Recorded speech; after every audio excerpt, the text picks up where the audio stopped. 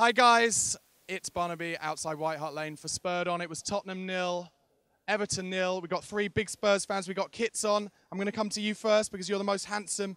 How did you feel about that game overall, mate? You're saying shocking as well? Mason's goal should have been a goal. Missed it. So we missed our chances. What do you think about Harry Kane's chance in the first half? He had a bit too much time to think about it, didn't he? I feel, last season he would have buried that, definitely. But I think the pressure that we're putting on him, I just don't think that he's going to be the success he was last season.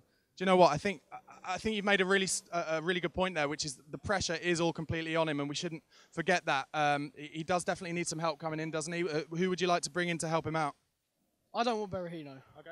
I think West Brom want around 30 million from him. I don't think he's going to start for us, and I wouldn't spend that much on a squad player. So I'd like Austin.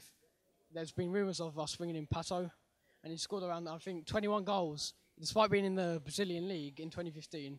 Which, as a squad player, I'd take that. Yeah, we haven't made a big money risk on a Brazilian player since Paulinho, so I think that's probably a good idea. Guys, a little bit of positivity coming out of it, even though it's raining and we haven't won a game this season. It looked a bit slicker, I felt, today, and certainly tighter at the back, didn't it? I feel that Ali is a very promising player. He came on and he changed the game straight away. Pritchard should have come on 65th, 70th minute, not the 83rd. And I feel that I thought Dyer was quite solid at central midfield.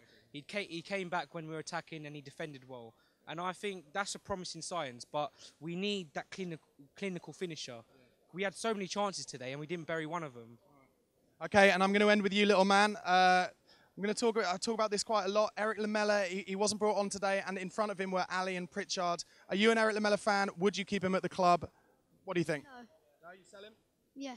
There you go. He had the last word. It's over for you, Eric Lamela. Let us know if you agree with them and me in the comment section below. Don't forget to subscribe to the channel and follow us on Twitter @SpurredOnTV. Cheers, guys.